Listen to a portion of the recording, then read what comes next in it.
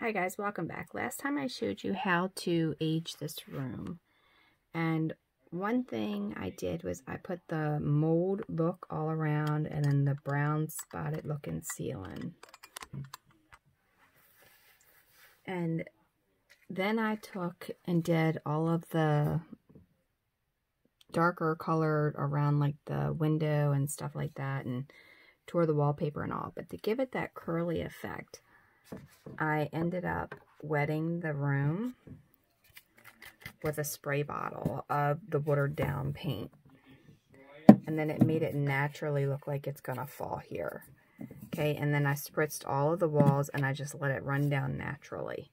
I'm gonna show you what I did there into this room here.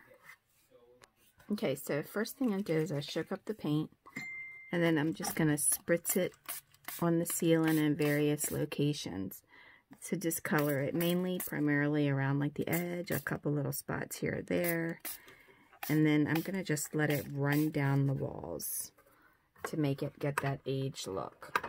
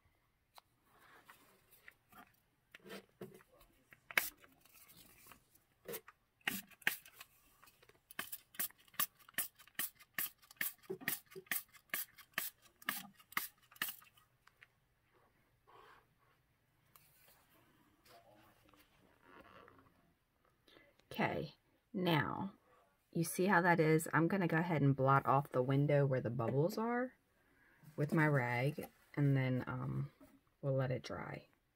All right, so we're gonna let that dry, and then I'm gonna do the same thing to the blue room. You know, if you're having a haunted house, you can't have all this beautiful light.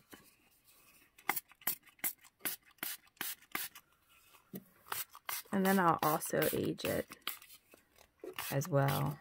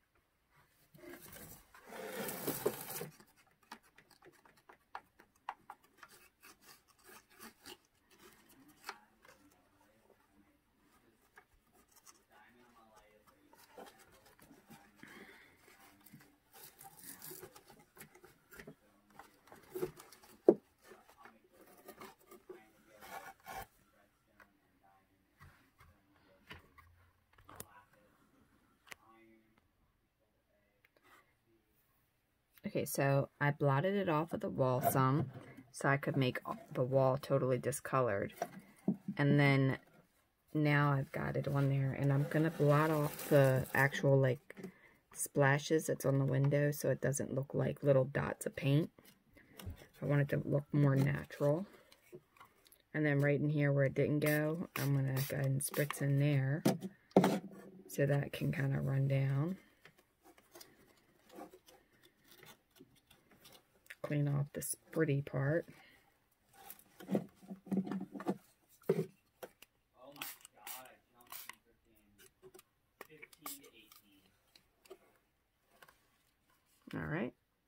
We're gonna let that dry for a minute. Okay, so this is what it kind of looks like for now before I do any more. Now I'll age this and I'll add some mold and stuff like that and some green stuff and whatever else, but basically that just took that really pristine room and kind of mucked it up a little bit to make it look like it's old. And then the ceiling looks like it's been leaking. And then over here you got the mold over here, and I'll do the same with this one as well. And here the darkness around here is not as dominant as over there because the paint was getting down to the bottom of it, so it's a little bit darker paint that went on there because it was at the bottom of the bowl. So make sure you shake it well and add water when you need to, or you get it darker. But, you can see the lines over here on this wall and over here, and you can wipe off your watermarks if you want. You don't have to keep them there. I kind of like them because it makes it look like the ceiling was leaking down. It ran down the wall. Alright, so next thing I'm going to do is I'm going to go ahead and mess up the rest of the railing and add some mold and do some more damage in here, since this is going to be an old abandoned and haunted house. And this mirror that I made will get hung up somewhere. Don't know where, but somewhere. Kind of looks like she's following you. We have the little old creepy guy here looking out the window. And this guy hanging onto the roof boards from the window. And of course, you have this one coming through. There's some broken windows.